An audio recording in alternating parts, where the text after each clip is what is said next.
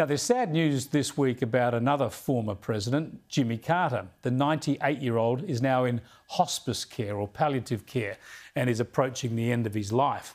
To discuss that and the way we're reliving some of the tensions of the Carter era, let's catch up again with Barbara Heineback, who worked in the Carter White House. Good to talk to you again, Barbara. It must be a very sad time for you hearing the news about Jimmy Carter. You know him and his wife very well. Tell us your thoughts at a personal level. Yeah, it was wonderful working in the White House under the Carter years. One of the things that I think we need to understand about the man is he had a very successful young career. For a peanut farmer from Georgia, he actually his first opportunity came when he was accepted into the United States Naval Academy. And he went from there to actually and that naval, as soon as he graduated, he married Rosalind Smith, his childhood sweetheart.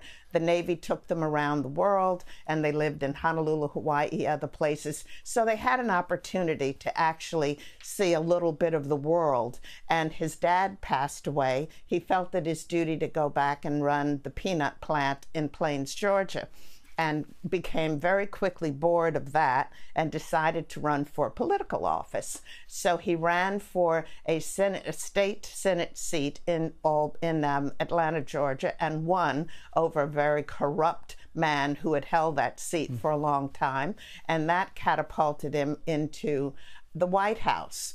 Well, Chris, I believe timing is everything, and were it not for the circumstances of the almost Nixon impeachment, and he would have certainly would have been taken out of office had it not been for that. I wonder if Carter would have become the president when he did. He was a very religious man, and as you say, comes from Plains, Georgia, and that's where he is at home now, waiting out his final days. He did a lot of charitable works after the presidency. As an individual, he and Rosalind, was he a kind man to his staff and face-to-face? He certainly was.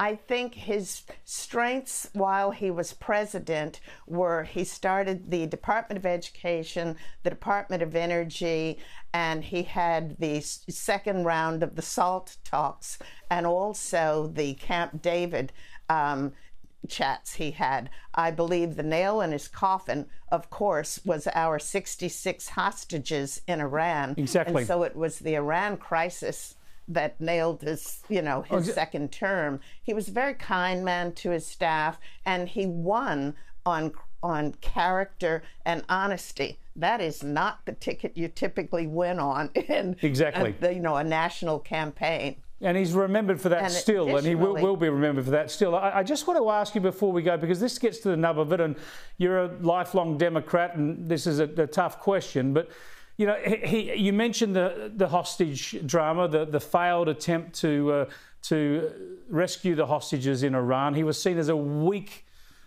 president at a time of Cold War tensions and Iran going nuts.